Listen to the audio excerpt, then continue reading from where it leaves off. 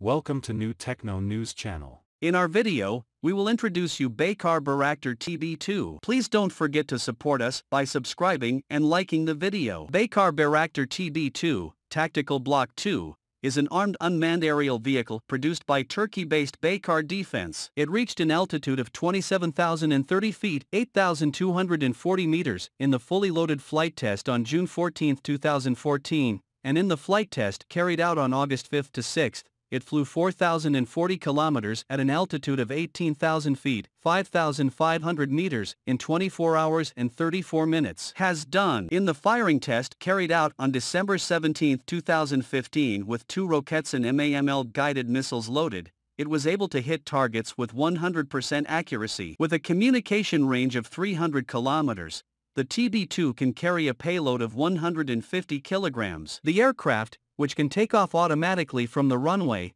can stay in the air for 27 hours at an altitude of 18,000 to 25,000 feet. Bayraktar TB2 can carry 4 laser-guided smart ammunition. The entire infrastructure of Bayraktar TB2, designed by Bayraktar Defense R&D team in accordance with military and civil aviation standards, has been produced in Turkey. The system entered the Turkish Armed Forces inventory in 2015. It was actively used in claw operations carried out by the Turkish Armed Forces, in military operations during its intervention in the Syrian Civil War and in the Second Libyan Civil War. He also played an active role in the 2020 Nagorno-Karabakh War by the Azerbaijan Air Force. In this operation, 535 of 772 targets neutralized by the Azerbaijan Army were neutralized by Bayraktar TB2s. The total number of flight hours in the intense wars and operations in which Bayraktar TB2 is used has exceeded 400,000. Thus, Bayraktar TB2 has become the Turkish-made unmanned aerial vehicle. Armed unmanned aerial vehicle, which has served in the sky for the longest time, in general. Bayraktar TB2, in addition to the Turkish Army,